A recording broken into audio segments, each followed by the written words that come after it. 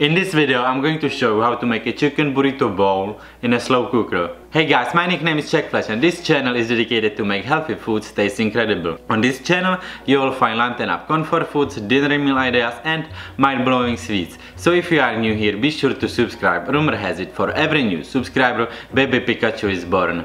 So for the chicken bowl, you are going to need 2 pounds of chicken, 1 can of corn, 1 cup of mild salsa, 1 can of black beans, 1 can of diced tomatoes, cream cheese. I'm going to use 1 fat-free and half of regular one, and some black pepper.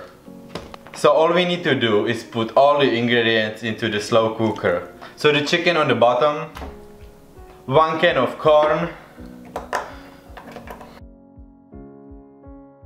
diced tomatoes, salsa, and drain the water from black beans.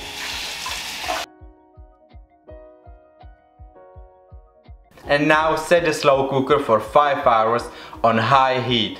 And 1 hour before the end, add the cream cheese and let it cook again.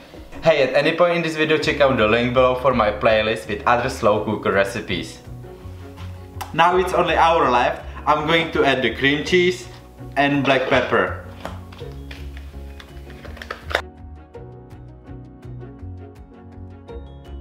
And when it's all done, I'm going to mix it all together and then we can serve.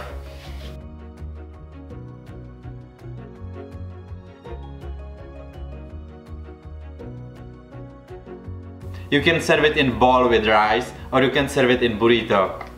It's done and delicious. Question of the day: what is your favorite type of recipe from slow cooker? Let me know in the comment section below. Also in section below you will find all the instruction ingredients how to make this recipe.